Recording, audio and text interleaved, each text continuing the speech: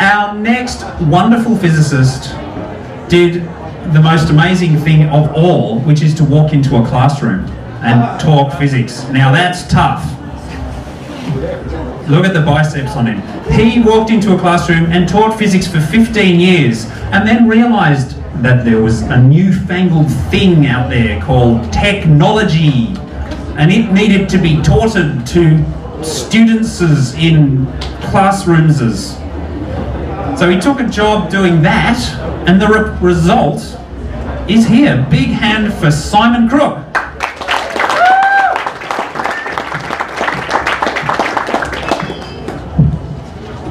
Thanks, Phil. Okay. Phil, move him over into the spotlight. So, just as if keep going into the spot, keep going into the spot. We'll get awesome.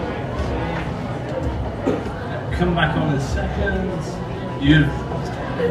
Okay, so Phil basically told you, physics teacher, working in technology with I work with 151 schools in the southwest and the south of Sydney, and doing some physics education research out of Sydney. But I also have a 5-year-old son and a 2-year-old son. And I know I'm loving all the highbrow physics that's going on here tonight, but I thought I'd bring it down a little bit and do some preschool physics, because we can't wait till they're 18 to start learning physics. And hands up here, who's got little kids? I can't see any.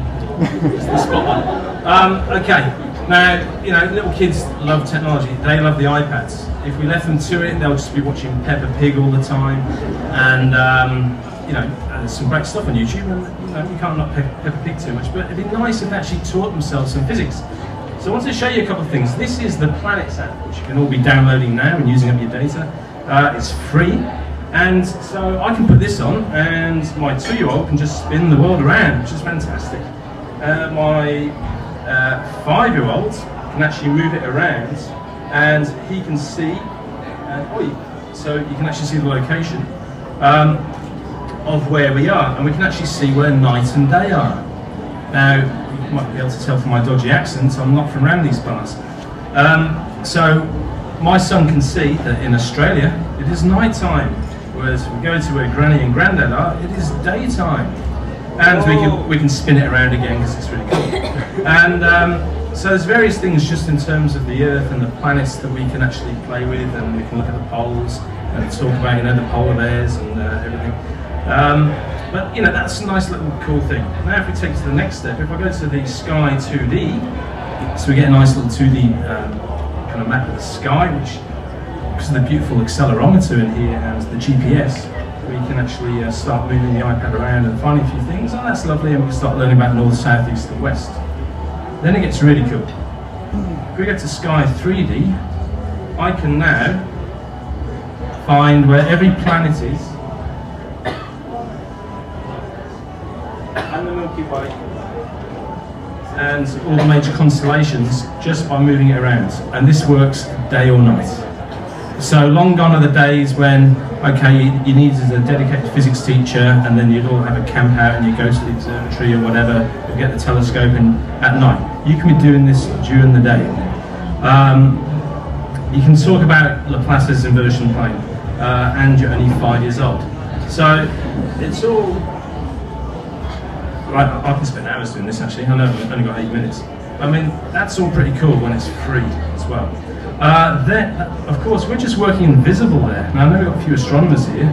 We'd like to see some gamma ray imagery. Okay, whoa. So, beautiful. We've got some Milky Way going on, and some very bright gamma ray bursts.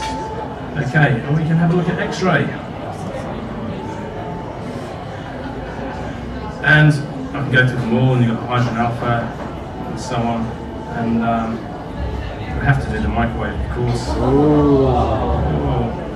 And I would upset the radio astronomers if I didn't go to radio. Sorry if any of you read astronomers, I'll just skip that. Okay. And so this is all happening in the lounge at home instead of Peppa Pig. And so there's various things there. Now, no idea how I'm going for time, but I can show you a couple more things. Okay, this is a particle physics app for the particle physicists. No offense, guys, this isn't. It costs $11, and okay, you know, all right, let's have a look at leptons and let's have a look at muons. Really, it's just giving a bit of information and a few nice prick diagrams and the rest of it, but it's there, and if you're really into your quantum physics, your particle physics, you can play with that. Sorry to diss it if anyone wrote it. This is quite cool. So going back to the quantum physics and the universe splitting in two, so what you can actually do is, you know, with every quantum event in the universe split into two, you can put in the two options. So you can take a chance to play it safe, and you go through this. I mean, talk about an easy app to write. And okay, there you go. I'm playing it safe. And I can tweet it for you. I think only in one university. Okay, and then I can choose the other things. So I am going to. Ooh, I think I disconnected there. Get another beer of Boris. Which one? Or not. And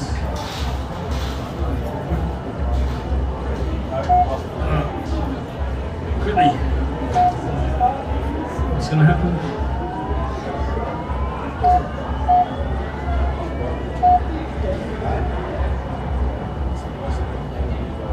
Oh, I should get another bit of Boris. Fantastic! Hey! And so on. And you can see your chart and you can follow it through, and it's all really cool if you're 5 years old. Thank you very much. Good night.